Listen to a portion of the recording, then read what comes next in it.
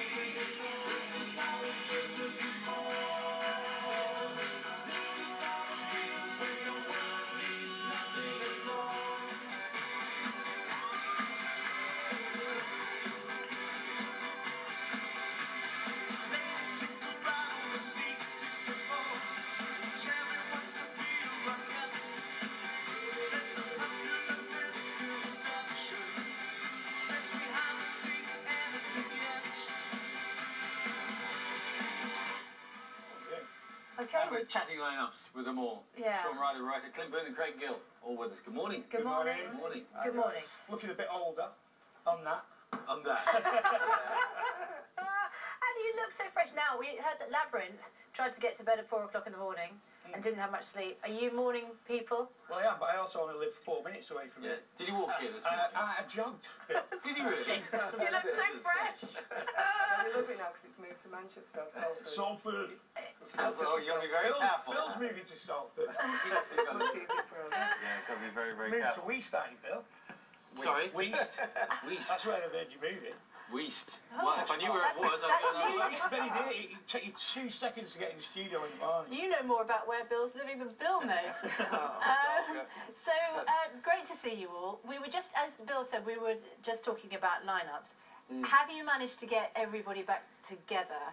Because it appears you have, but not necessarily everybody we saw. Yeah, we've got from Stephen, the Pops. our original singer. The guy you just saw there was Tom Ingley, and he left last year. So we've got Stephen Holt back in, who was the original singer. So it's the original lineup. It's a good lineup. It works. Did it take much persuasion for you all to get back together? Because there are sometimes, and I think it was the case with your band too, there's always one or two who say, I'm never going back again. There has been, and in the past, if somebody's not wanting to do it, we've not done it, but it just helps the demand build up in between doing gigs. And have you toured together before? We never toured. We did gigs with them back in the day. Our first gig abroad was Valencia. Sean won't remember this, but we did Valencia back in the mid-80s. When I got sunburned. Sean had sunstroke. That's right, sunstroke. Really bad. Yeah. Someone left me on a beach for 8 hours asleep. Ooh, in Spain, southern Spain. Somebody left you? Yeah. Right. Well, everybody kept saying, oh, that singer from that Mondays is asleep on beach, and I'll leave him, it'll be all right. I think they're on at 6 o'clock in the morning. I think Gaz, your drummer, fell off his drum stool at the end of the set. Fell off the stage. Rowetta, you were known then as the 24-hour party people. On the road now, is it a slightly more sedate schedule? Yeah, definitely. We've got a lot of gigs to do as well, and the rest of the band, they've aged a lot. They're all older than I am. Have you just stayed the same? I stayed the same, yeah, but the rest of them are a bit older than they used to be. So no, I'm joking. We're going to work hard though, because we've got a lot of gigs to do. Do you have to get his sort of cocoa and slippers out then? Well, I don't, but his wife probably does. Yeah. You know what? We've got 17 kids between us. I've just worked it out. What? Between us four, we've got That's just 17. between me and you, innit? So, That's just between me and you. yeah. They said we're up all night. Now we're up all night looking after kids. Yeah, It's Yeah, I mean, clearly everyone's grown up. It has all calmed down a bit. Nobody's Thank going to God. be leaving you on a beach for 8 hours. You can look after yourself. No, now, probably leave sure. me on the service station or something like that. What is it going to be like then, being on the road together? 17 kids between you, presumably not coming with you. Oh no. No, I mean, it's, you know, this time round, I actually think it'll be fun.